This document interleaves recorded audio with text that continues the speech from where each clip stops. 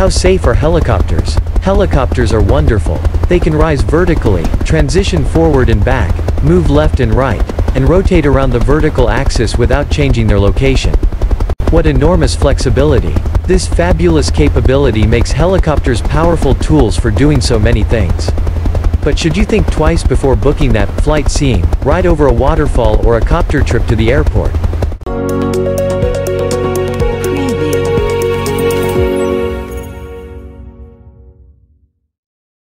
Many people have never ridden in a helicopter themselves, and only think about helicopters when they learn of a crash. So they wonder, how safe are helicopters? The short answer is that riding in a helicopter is far less safe than flying on a commercial airline or taking an Amtrak train, but significantly safer than riding in a car or truck. Helicopters differ from fixed-wing planes in a number of ways. First, helicopters often operate under more difficult circumstances, like search and rescue operations or medical ambulances. Second, they fly closer to the ground, which gives pilots just moments to react. Then, there's the weather, which fixed-wing planes can generally fly around or above after takeoff or before landing. Helicopters can generally fly in poorer weather because they have the opportunity to land in someone's backyard. But, should you is always the question. Airlines famously are the safest way to travel.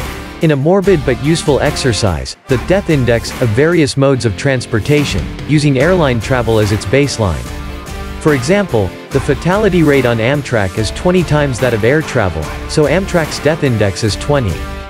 That may seem high, but it's the second safest way to travel according to the data. Subways and buses, lumped together as mass transit, have a death index of almost 50.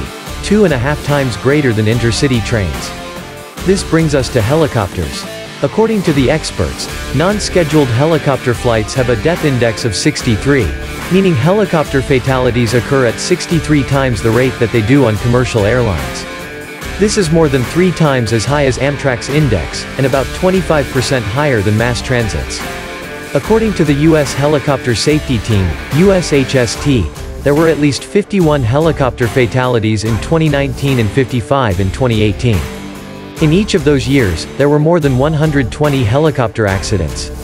These numbers don't seem high until one considers how relatively few helicopter flights occur each year.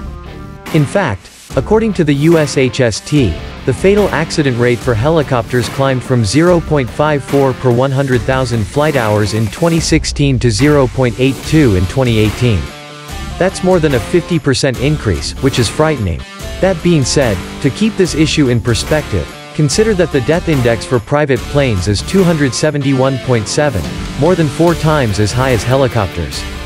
Moreover, the death index for riding in a car or SUV is a staggering 453.6. That's not surprising when you consider the sheer number of cars on the road. So, are helicopters safe? It depends on your perspective. But for sure, they're much safer than riding in a car, but nowhere near as safe as an Amtrak or a commercial flight. Thank you for watching the video. We do hope you enjoyed and learned something. If you found value in this content, give us a thumbs up and subscribe for more. Have a great day, and see you in the next one.